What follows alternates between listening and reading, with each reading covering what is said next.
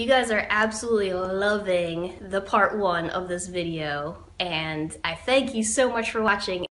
So part 1 of Battle of the Las Vegas buffets was really rushed, and there's a reason for that.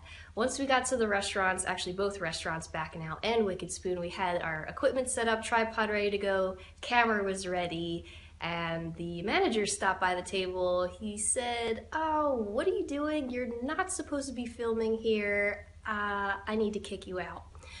So I had to do a little sweet talking, had to convince them we weren't going to post anything negative and everything was going to be good. So the whole time I was rushing through like crazy to get the most footage that I could possibly get and comment on before we were actually thrown out. Today, I want to give you a deep dive into both the Bacchanal and the Wicked Spoon buffets. Make sure you stay to the very end of the video because I'm going to give you some ninja buffet bonus tips as to how you can get the most out of your buffet. So you really want to watch till the very end of the video.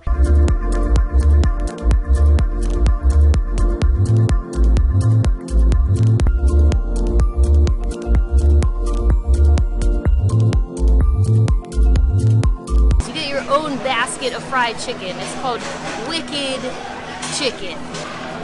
Look how cute that is. I was so excited to try this fried chicken in a basket, the Wicked Chicken, and it let me down so much. The fried chicken was dry inside. You can't have dry fried chicken. It was crispy, but it was so overdone. It was not moist and juicy inside like fried chicken should be. Yes, it was cute in the little basket, but that's really all it was. It was cute Wicked Chicken. It was so sad. I was so disappointed. Apparently it's supposed to be really spicy, so here we go.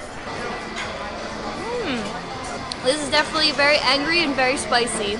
Okay, so that angry mac and cheese right there was mushy. It was orecchiette pasta, which should be al dente. I understand it's out in a buffet. It's probably not going to be as fresh as if you ordered on the spot, but you could tell this thing was under a heat lamp for a while. Okay, so when have you ever seen bone marrow on a buffet? This is bone marrow with kimchi. So I definitely give Wicked Spoon points for originality, for having bone marrow on their buffet, because I have never seen bone marrow on a buffet before except for Wicked Spoon. However, if you want a salty heart attack, then go for the bone marrow. It is just fat and salt. It was covered in a little bit of a kimchi sauce, which again was spicy. It did cut through a little bit of the fattiness, so it had a little bit of acidity to it. Not one of the things that I was raving about. However, I do give points for originality. It's a very original item to have on a buffet. I'm in dessert heaven right now. Just give this a little rotate so you can see everything on this plate. The variety of desserts at Wicked Spoon, again, was very disappointing. Yes, I said I was in dessert heaven, but I had no idea what was in store for me at Bacchanal, so I kind of jumped the gun with my description there.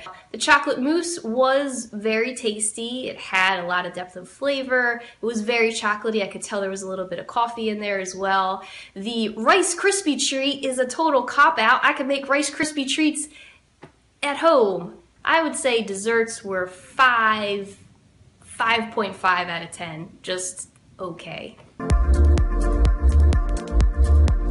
Next we have this beautiful lamb chop. Oh my god, that's so good. This lamb chop was perfect in every single way. It was cooked just the way that I like it. It had a nice crust on the outside. It had a nice little balsamic glaze. It was spectacular. You should totally get this dish. Okay, dessert time, and these desserts do not disappoint. The desserts at Bacchanal are absolutely amazing. First of all, the variety is so great. You have everything from cakes, gelatos, to little individual tiramisus. So what I have on my plate was the chocolate dome, creamy white chocolate on the inside, kind of like a volcano of white chocolate.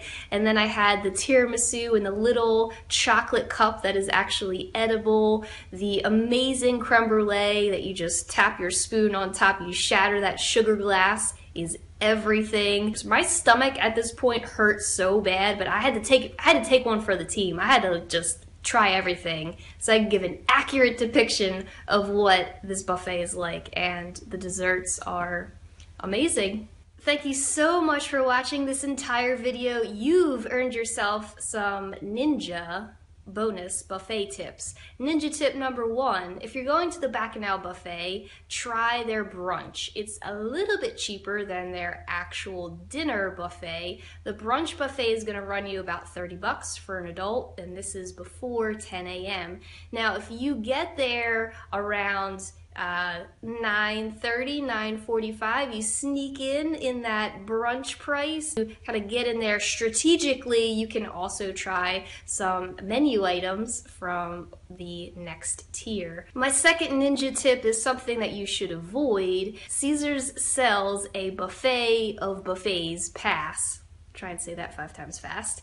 And it does not include the Bacchanal buffet. So if you purchase this pass, just be aware that you're going to have to pay an extra $15 to $35 to get access to the Bacchanal buffet. My third ninja tip for you for the Bacchanal buffet is to use their texting service that they have located at the front of their kiosks. What you can do is go to one of these kiosks, put in your cell phone number, and they will send you a text message when your table is ready.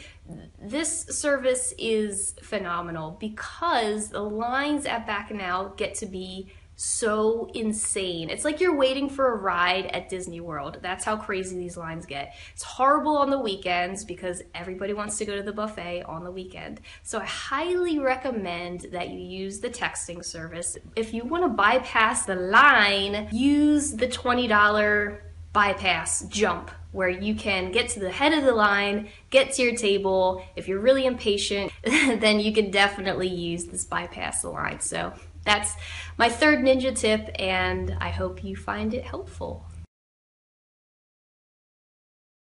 32 comments and counting. Thank you so much for commenting on the video. Shout out to Yvonne, who gave her suggestion that, yeah, Bacchanal was okay, but I prefer Aria. See, these are the kinds of conversations we need to have. I need to know what you guys are thinking. And yes, I am going to go and check out Aria. Shout out to John G, who said M Resort was his favorite, not on the Strip, but still worth a try. Again, John G, I will have to check it out and hopefully not get kicked out for having video equipment.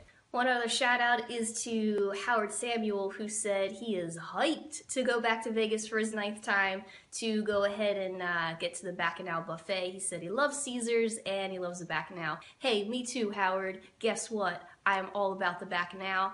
Thank you again for all of your comments. I love answering your comments. I love the interaction, and keep it coming. Keep on commenting. If you totally disagree with me, I love to hear your opinion. I want to know what you think about these buffets because, hey, I'm a foodie, you're a foodie, we love to eat food. I'm hoping that these videos kind of cut through the clutter and help you make the best decision possible.